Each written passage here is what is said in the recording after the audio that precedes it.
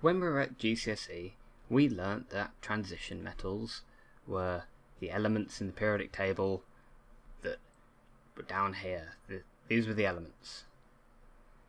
And they always struck me as kind of a weird and confusing part of chemistry, because they couldn't be put into these groups like we can put the halides and the noble gases, and they don't really have a strict set of rules. It's not like carbon, where we can reliably say that it always is going to form these 4 bonds because of its 4 valence electrons. I mean, iron can form 2 plus ions by donating 2 electrons, or 3 plus ions by donating 3. It's not like they all do the same thing all the time. And that's why they were always really confusing to me. But now at A level we get to learn why a lot of the time that these rules apply. Not like we did in GCSE, where we're just left to wonder and be confused. But why are they called transition metals? That's what I never got. I just guessed that it was because that they transitioned from this part to this part of the periodic table. And in a way I was kind of right. But let's look at it a bit deeper. The term was first used back in, I think it was like 1732 or somewhere around that time, quite a long time ago, back when they thought that electron shells were kind of the right theory about atoms. And if you remember, electron shells can be filled in the level 2, and then we can have 8 electrons in the next shell, and then 18, and then 32, and 18 again, and so on until we go back down to 2. And when we're looking at this row here, we see we fill one row with the 2, and then we fill the second one in that shell, but then we go back down to the previous shell and start filling it up from 8 to 18. And there's a cool picture of this that I'll probably link in the description that shows it better than I could ever illustrate. And if you follow it along, you see that you end up with 2 in the outer shell here, and then you go back down and go from 8 to 18 over here. And this 8 and this 18 are quite stable, and that's why they're called transition metals, because you're transitioning from the stable configurations of 8 to the stable configuration of 18 with a very unstable configuration in between. But now these electron shells we can think of in terms of orbitals with our current theory of electron orbitals, and we know that the 4s electron orbital fills up before the 3d one, and that's what's happening in that shell theory. We see the 2 4s orbitals fill up. No, we show the 2 electrons in the 4s orbital fill up before the 3d. And we can illustrate that with the electron configurations that I have drawn out before, because they take a lot of effort and a lot of time. And in A level, we define transition metals in a very specific way. We say that a transition metal is an element that can form at least one common ion, so usually losing electrons for these metals, where the d orbital is incomplete. So if we look at what we thought were transition metals in GCSE, using this definition we get something quite different. If we look at scandium, when we form an ion we lose 3 electrons. So we go from having this 3d1 4s2 to just having the electron configuration of argon. And using the definition of having an incomplete d orbital when we form an ion, this is not a transition metal. So we can cross scandium off. And if we look at zinc, when we form an ion there, we form a 2 plus ion. And then our configuration there has a 3d10 configuration. And this isn't an incomplete d orbital, because this is full. So this isn't a transition metal either, so we can cross zinc off. So instead of having this configuration, now we look at these as transition metals, and we only look at the first row in A levels, so we'll be concentrating on these. And if that's kind of weird, then yes, it is. Transition metals kind of change depending on who you go for the definition. I mean, the proper strictest of the strict definition by the International Union of Pure and Applied Chemistry takes into account both of those things while still having the incomplete d orbital. They can say it's either on its own got an incomplete d orbital or it forms an ion. So in that definition, scandium still is a transition metal, so we look at these things here. But we're not going to look at those, we're just going to look at the A-level definition, which says that you need to form a common ion, at least one, that has an incomplete d orbital. So now that we can think of these in terms of these orbitals, we start seeing pretty cool properties come about. So the first of those properties is that we can have a variable oxidation state.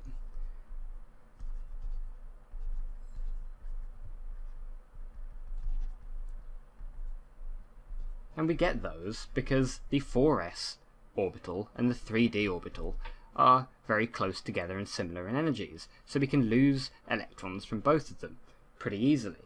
I mean, that's why iron, for example, can form a 2+ and a 3+. It can either lose its 4s electrons to get a Fe 2+ equals Ar 3d6, or it can form a 3+ ion to get 3d5. And that brings kind of another point. I mean, you should have seen this break in the pattern going down the electron configurations that you should remember from, I think it's Unit 1, where this configuration is a lot more stable because both of your orbitals are half full, or one of them is completely full and the other is half full, as opposed to just having kind of a weird in-between balance. So that's just something you should remember there. And that also applies to these ions. It's a lot more efficient to either have one of them half full or one of them full. But they can definitely form these different ions, and that's why, as I said earlier, they're kind of weird. You don't get a strict set of rules. But because of these variable oxidation states, they can take part in a lot of different redox reactions. They can give and take electrons from a lot of different things, and that makes them very good for catalytic activity. So they also show catalytic activity.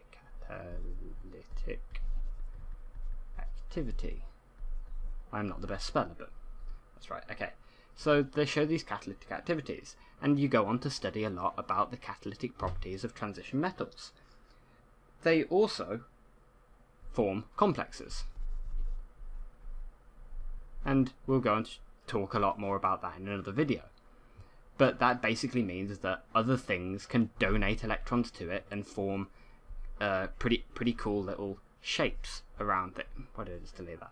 Pretty cool shapes where you get different, what they're called, ligands attached to these transition metals.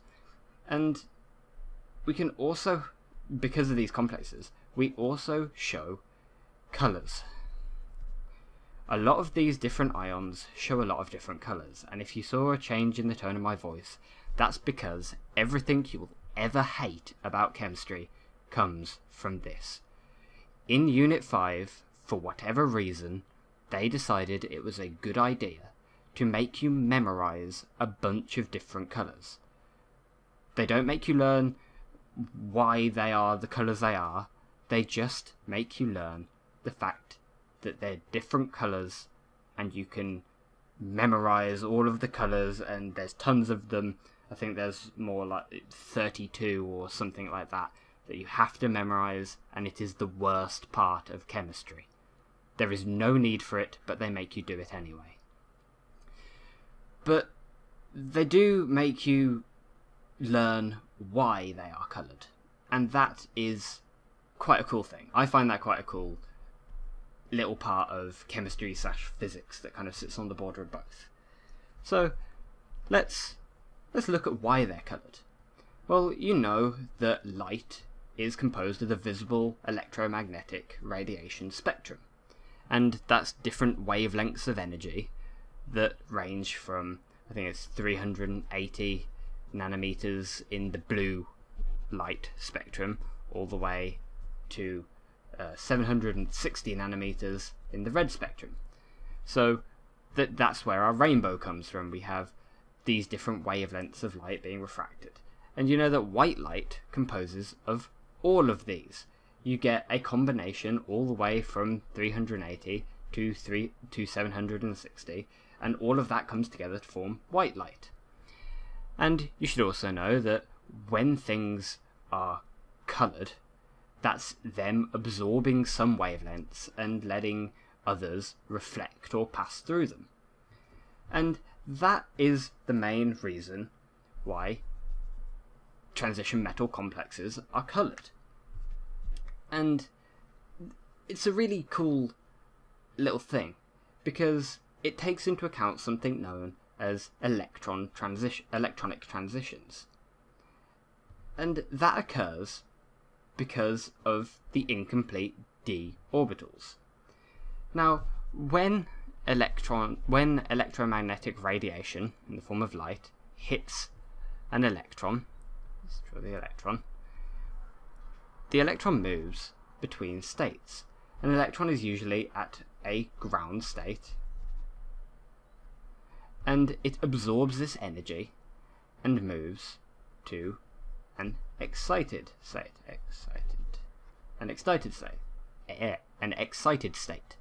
And of course, what goes up must come down, so it loses that energy again and moves back down to a ground state.